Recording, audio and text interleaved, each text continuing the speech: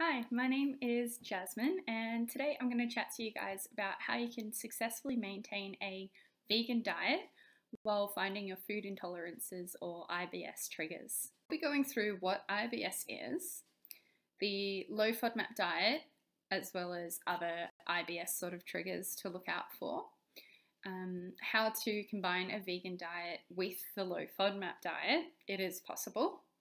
And I'll give you guys a little look at what a day on a plate might look like when you are combining these two diets so that you can see how achievable it can be. A lot of what we do go through today comes from some frequently asked questions from clients, so I hope it's all going to be very helpful. A little bit about me. I am an accredited practicing dietitian, and to get there I did my Bachelor of Food and Nutrition and a Master's of Dietetics from Deakin University. I became a dietitian because I thought it was the perfect mix between working with health, science, and food. And I've really loved being a dietitian and helping people make food enjoyable again. I have a background in working with community health and disability before I came to work with Joanna Baker at Everyday Nutrition this year.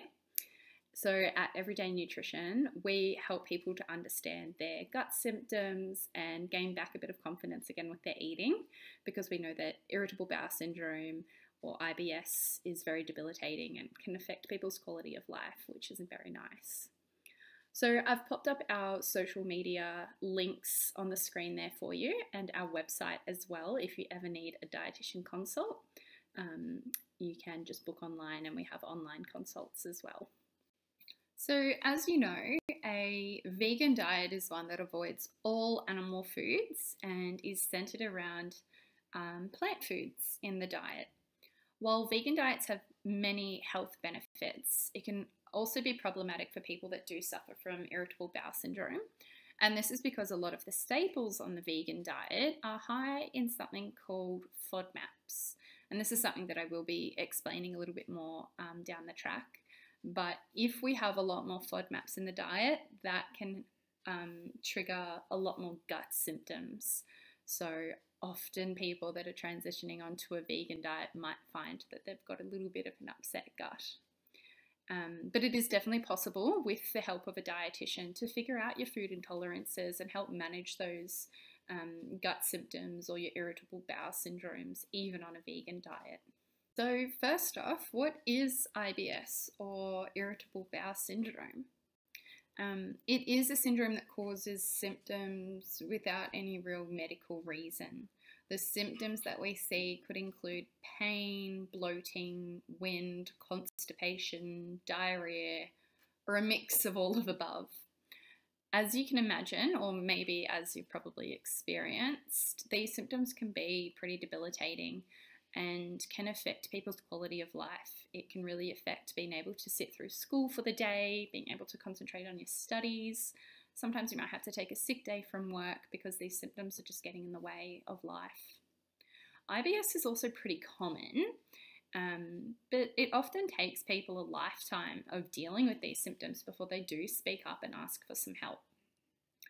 Since we don't know necessarily what the cause of IBS is, it is very hard to find a cure, which means it can be very frustrating for both the client, the GP, the dietitian, everyone involved in the care. So when it comes to our work with IBS as dietitians, our goal is to help people better manage their symptoms so people can get their life back.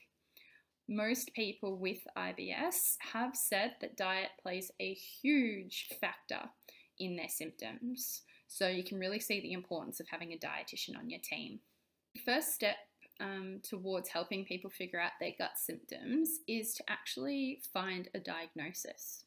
So when it comes to IBS diagnosis, we need to be aware that the symptoms actually overlap with a lot more serious medical conditions that could be causing damage to the body.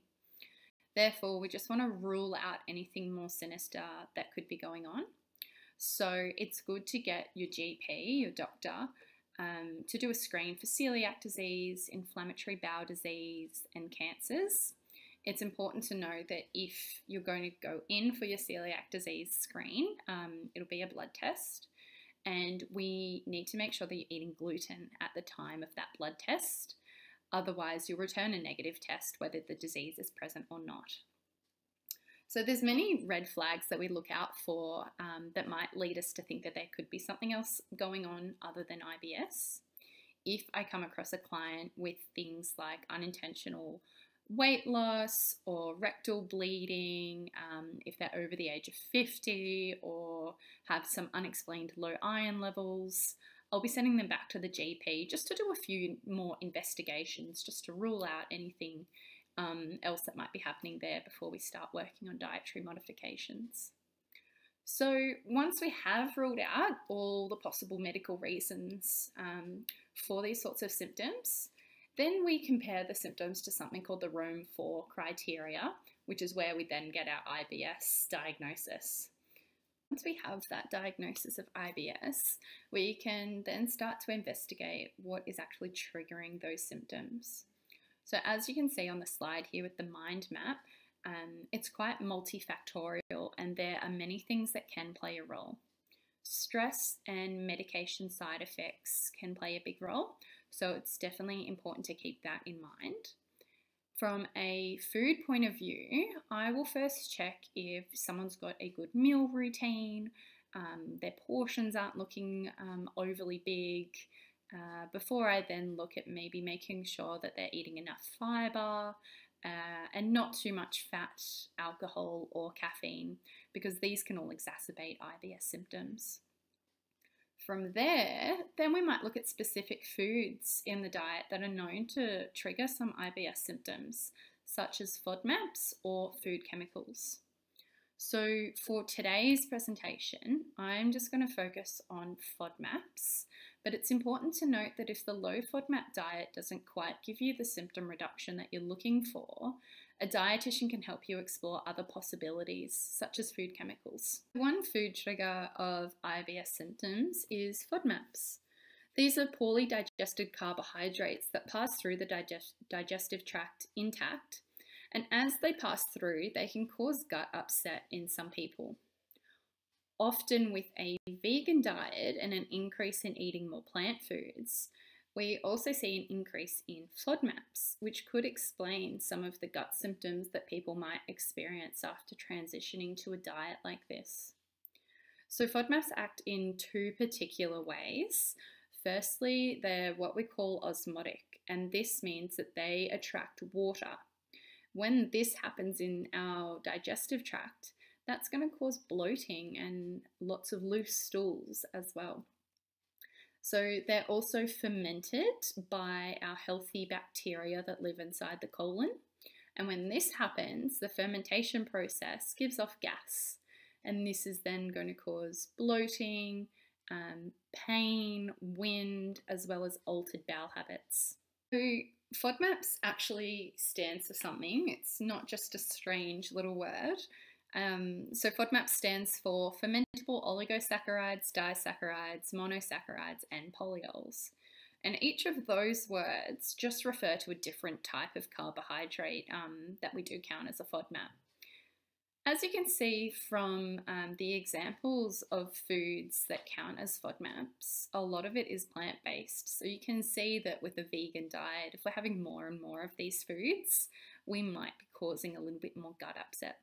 So some examples of foods that are going to be high in FODMAPs include wheat, rye, barley, onions, garlic, a lot of legumes, artichoke, honey, mango, watermelon, apples and pears, lots of our stone fruit and cauliflower and mushrooms, as well as sugar-free or artificial sweeteners. They can be high in FODMAPs as well. And milk is on there as well because it's high in lactose, but we don't need to worry about that on a vegan diet. So the only trustworthy way to figure out if FODMAPs are a food trigger for your symptoms is to actually go through an elimination diet. So as you can see, there are 3 steps to this process. Step 1 would be going on to an elimination phase where we probably do this for about 2 to 6 weeks, and this is where we lower all of the FODMAPs in the diet to see if we can get a symptom reduction for you. From there, it's important to then keep moving through the steps, and step 2 is called the challenge phase. And this is where we actually bring back in one group of FODMAPs at a time to try and figure out exactly what is triggering you. It's not very often that someone would be reacting to every single group of FODMAPs, so that's why it's important to try and figure out exactly what's going on for you.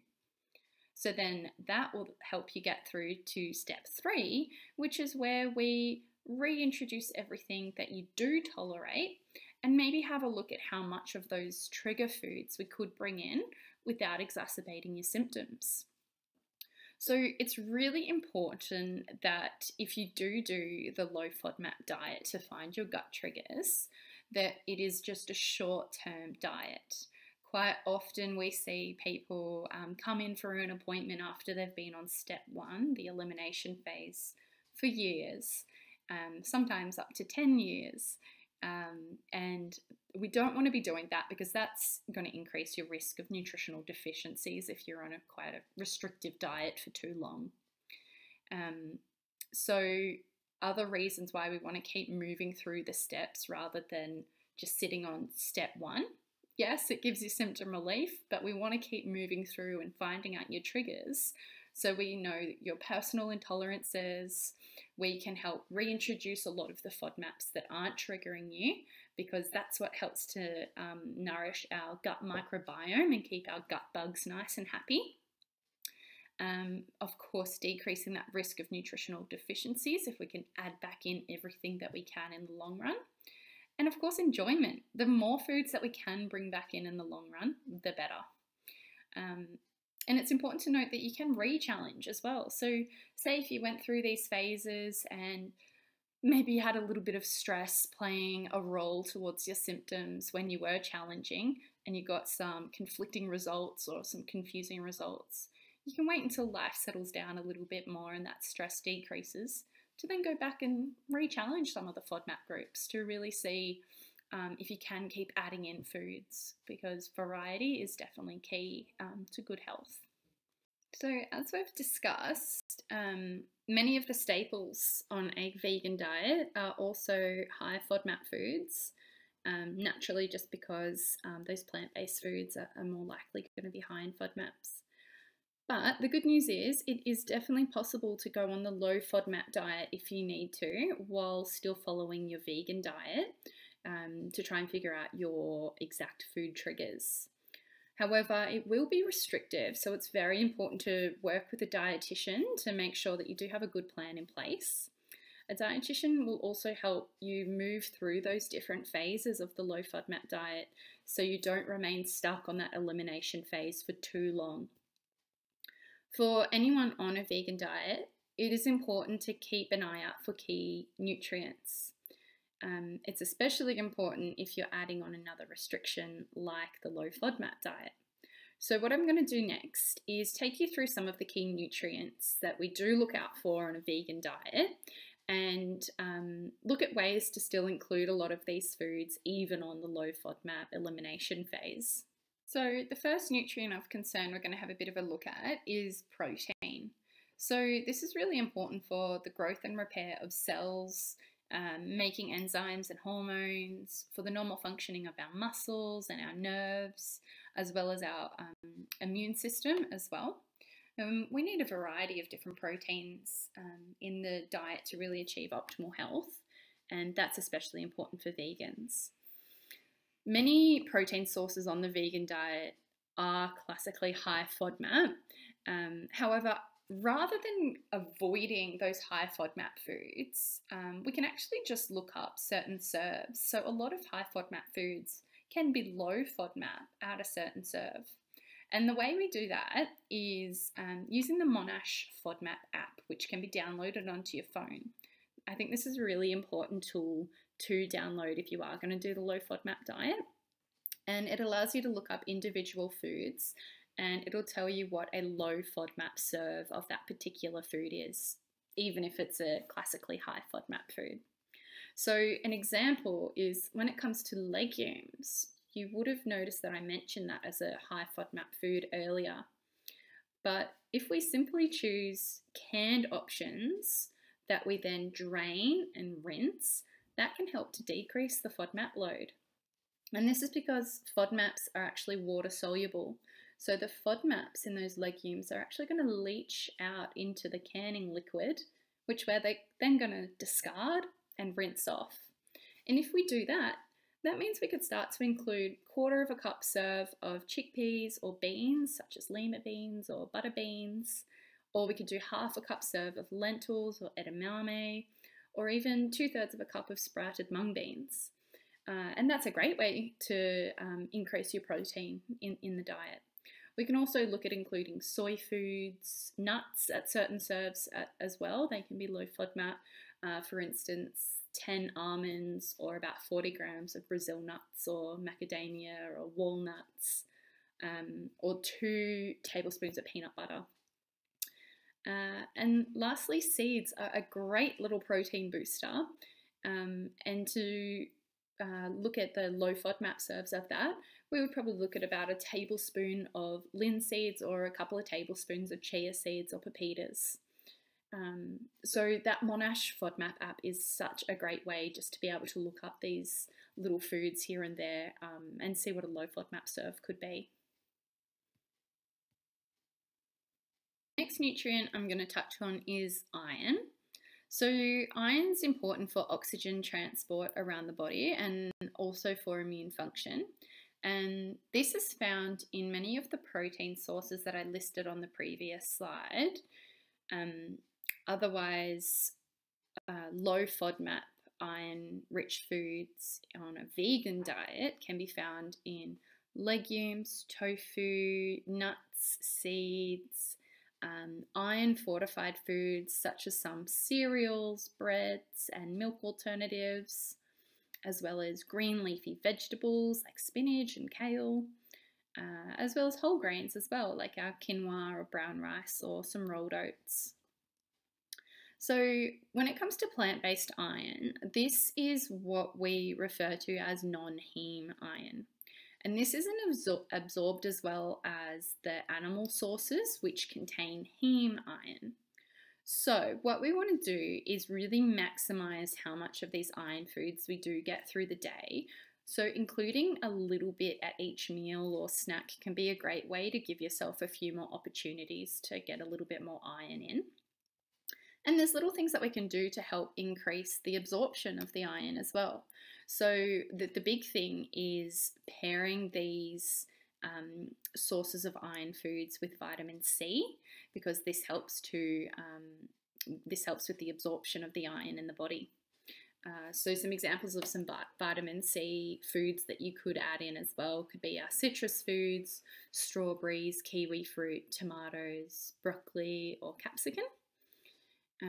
And some things do inhibit the amount of iron that we're going to absorb, and this could be things like tannins from our tea and coffee, foods that are really high in calcium or calcium supplements, or phytates, which are found in some whole grains and legumes. But if we work on adding in that vitamin C, that will help to overcome these effects. So that just shows the importance of aiming for really balanced meals with lots of variety, so each different food could kind of work together. This nutrient of concern is calcium. So calcium is very important in the diet because this is key for strong bones, teeth, proper nerve and muscle function, as well as helping out with blood clotting as well. So very important nutrient. So some low FODMAP vegan calcium sources include some calcium fortified milk alternatives, such as soy milk made out of soy protein. Make sure to get that one because that's going to be the low FODMAP option. Otherwise, almond and rice milk as well. Definitely double check the packaging of these plant-based milk alternatives because calcium isn't naturally containing in these. So we want to make sure the calcium has been added in. And a little trick that I like to use is when I'm at the supermarket, I just do a little bit of label reading using that per 100 grams or 100 mils column. and compare the calcium content to the cow's milk. So then you can just have a bit of a look and make sure that it does have enough calcium added in. Otherwise, we can also find some calcium in our almonds. So 10 almonds is a low FODMAP serve. Brazil nuts, sesame seeds, tahini. So tahini, we can have a tablespoon for low FODMAP. As well as calcium set firm tofu. So again, having a look at the ingredients list for your firm tofu to see if they've used some calcium in there to help set that. That's going to be very helpful. And then we've also got Asian greens, kale and collard greens as well, can be quite helpful for your calcium intake. So a few little tips in terms of helping with the absorption of calcium. First off would be to just limit your salt intake, because as we excrete salt, so if we are having too much salt in the diet and the body is needing to get rid of some of that salt, it actually pairs with calcium and takes the calcium out with it. So helping, if we limit our salt intake, that's just going to help us to absorb that calcium. And limiting caffeine intake, so in tea, coffee and Coca-Cola, as this can also inhibit your calcium absorption as well. Then we've also got omega-3 and B12 that we'd like to look out for as well when we're on a vegan diet. So omega-3 fats play a really crucial role in good health and help to protect us against lots of different diseases in a number of ways. When we're looking at low FODMAP vegan omega-3 sources, this would be looking at things like a bit of flaxseed oil, hemp seeds, walnuts, coconut oil, seaweed, that firm tofu again that we mentioned with the calcium, as well as chia seeds, lots of different things to choose from there that you can kind of add into your diet for your omega-3 fats. And then vitamin B12 is another one. So B12 is very important for the division of cells, producing red blood cells, and as well as our general nervous system function. And B12 is mostly found in animal products, so it is quite a hard one to maintain through food if we're on a vegan diet. So this is one that we probably should be looking at incorporating a vitamin B12 supplement into your day. So with that all said, you're probably thinking, how do I actually put that all together into my day today? So this is an example of a vegan low FODMAP day on a plate. So this is just an example. You don't have to follow this to a T. This is actually from our Everyday Nutrition Instagram page, which is at Gut Health Dietitian. We share lots of different food ideas on this Instagram page, so feel free to give us a follow. So as you can see with each of these options, getting enough protein on a low FODMAP and vegan diet is definitely doable. And some key tips here are that nuts and seeds are used to help boost protein, those healthy fats, those omega-3 fats, and also iron as well. So they're great to sprinkle at those low FODMAP serves after you've looked those up. And nutritional yeast is added at lunch for a bit of extra vitamin B12 as well. You can see that there's a variety of foods in each meal and snack. So this is really going to help make sure that the nutrients can all work together to help with that absorption. So eating out. For everyone in Melbourne, it's very exciting that we're out of lockdown now and we can start to eat out. But for those on a low FODMAP diet, this is one of the most common questions that we get, how to make eating out a little bit easier. And especially if you've paired that with the vegan diet as well. So the two diets together, as you can see, gets a little bit restrictive and can be confusing. But it's definitely doable to eat out. It can be a little bit tough to find options, but my top tips are to eat lower FODMAP earlier in the day, so then you can relax a little bit when you do eat out. Read menus before you go. Most places share their menu online, so you can have a bit of a research and look up what's available. And don't be afraid to call ahead and ask a few questions and make sure that they do have some options for you. if in doubt, have a little look elsewhere and see what somewhere else might be able to do for you. It's very important to remember that the low FODMAP elimination diet is only short term. So this means that you should be moving through those phases that we spoke about to find your personal triggers, rather than sticking on that elimination phase, that first phase, for too long. Once you do this, eating out is going to be so much easier once you know your exact food triggers to look out for, rather than trying to keep the whole low FODMAP diet in mind. And the low FODMAP diet as well, it's not about being perfect. It exists to help people better manage their symptoms. And we know that FODMAPs don't actually cause damage to our gut or to our health. When we eat FODMAPs, they're going to cause symptoms, but as soon as we excrete those and go to the toilet and get rid of those FODMAP foods that we might have eaten, those symptoms are going to disappear down the toilet with it. So relaxing your dietary restrictions a little bit so you can eat out will not be detrimental, and it might just be about making sure that you do have a bit of a self-care plan in place in order to manage any flares. So that might look like getting a really good heat pack, drawing yourself a nice warm bath, or maybe enjoying a bit of peppermint tea to look after that sore stomach. And remember to enjoy yourself when you do eat out, because pleasure and enjoyment is just as important as nutrition.